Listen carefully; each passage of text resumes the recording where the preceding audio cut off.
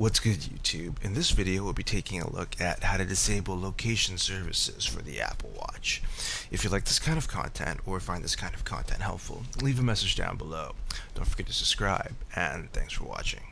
So if you're concerned about your privacy or just want to make sure that your location can't be tracked, you can easily disable it in the Apple Watch settings. To do so, what you want to do is head over to your settings, and then you want to scroll down until you see privacy.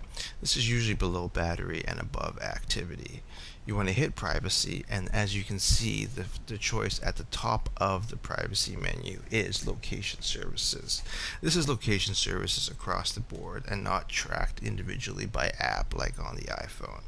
You want to hit location services, and as you can see, what it is location services uses GPS, Bluetooth, and crowdsource Wi-Fi hotspots and cell tower locations to determine your approximate location.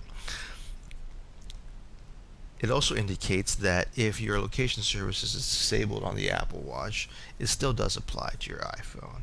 So to disable location services, you can toggle it off there, and you'll see that it will give you a prompt just to confirm that it will be toggled off. So there you have it, everyone, just a quick tip on how to disable location services for the Apple Watch.